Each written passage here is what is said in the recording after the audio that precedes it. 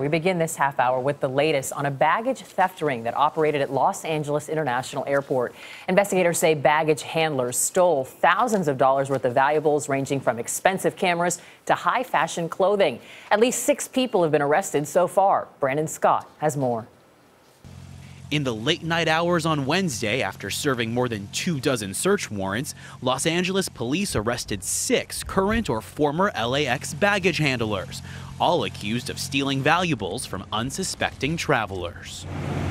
The arrests came after a months-long investigation that sent police undercover to find out who was behind a recent rash of luggage thefts. After the luggage was placed on the conveyor, before it went into the plane, they would just unzip it, reach in and take whatever kind of valuable property they could find, whether it was jewelries, iPads, expensive clothing. Once they stole these items, what did they do with them? They would sell them on on Craigslist, on eBay. Michael Himes is the assistant chief of police at Los Angeles International Airport, where baggage thefts increased last year by 37%.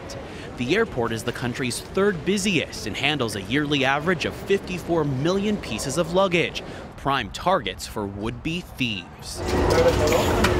But it's not just LA. At airports across the country, crooks are preying on passengers.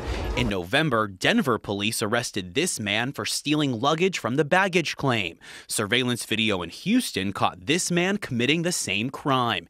And at New York's JFK, $160,000 worth of watches and jewelry was stolen out of a single suitcase. It's awful.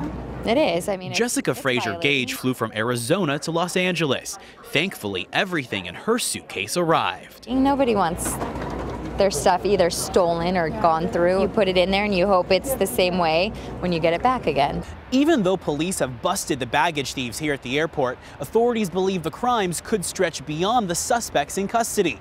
So in the weeks to come, police could serve more warrants and make even more arrests. For CBS This Morning Saturday, Brandon Scott, Los Angeles.